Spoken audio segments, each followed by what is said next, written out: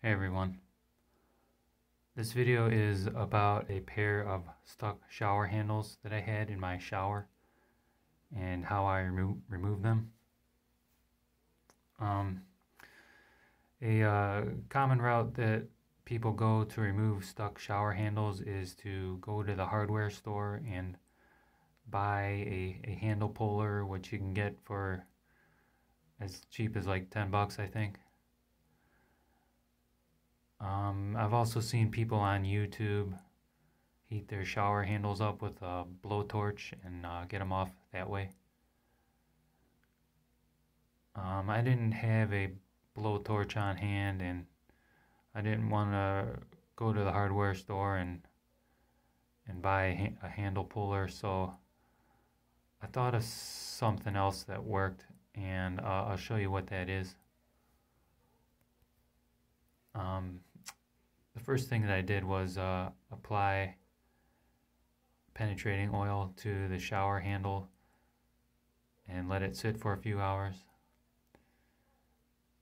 But I still couldn't pull the shower handle off after doing that. So what I did was I went out to my garage and I grabbed some wood shims. And that's what they look like. You can get them for like, you can buy like a pack of 12 of these for like $2 at like pretty much any hardware store. And they're like super useful. Like I've used them for like many things around the house.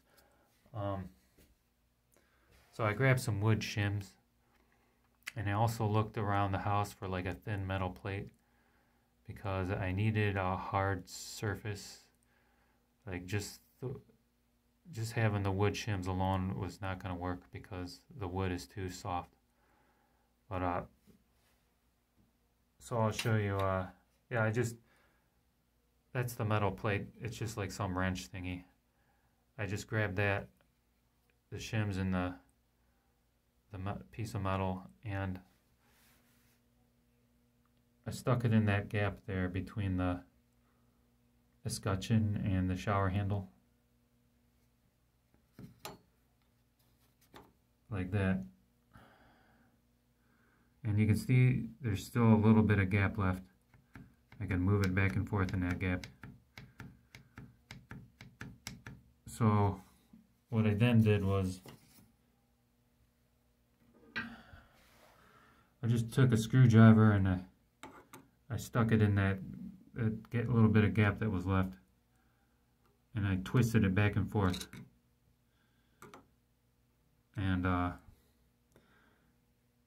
yeah, you can generate a lot of force that way, like using the screwdriver as a wedge, like twisting it back and forth.